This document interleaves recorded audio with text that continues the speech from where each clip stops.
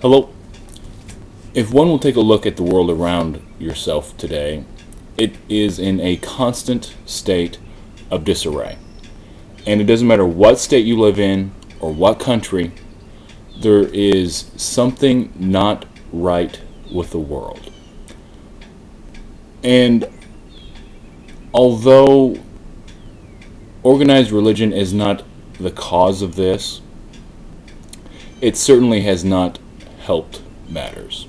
The history of organized religion in the world, whether it be Christian or Jewish or Muslim or Hindu or Buddhist or anything in between, long forgotten or so small people don't even know it to mention. Organized religion has failed epically. Organized religion has given birth to the welfare state, or the failure of organized religion has given birth to the welfare state. It's given birth to the nanny state. It's given birth to this ingrained separation and fear of people you don't know.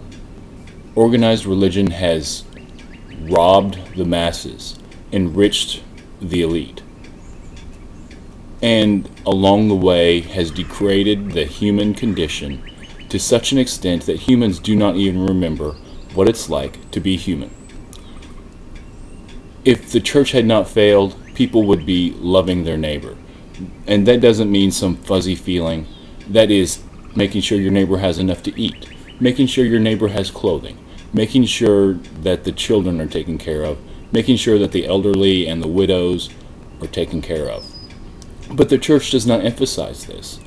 The organized religions emphasize coming to your house of worship, praying, giving money, and apparently gossiping, backbiting, obesity, and the message of, whether it be Jesus or Muhammad or Moses or the Buddha or Krishna, has been lost.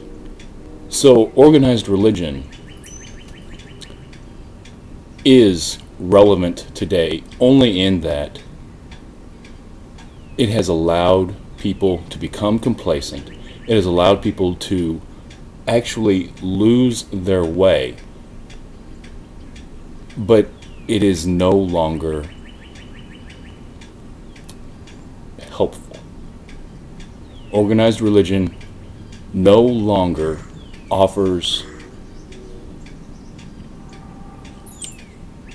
a solution. And although the wisdom contained in the quote-unquote inspiration for organized religion may be useful, the organization itself is actually now part of the problem.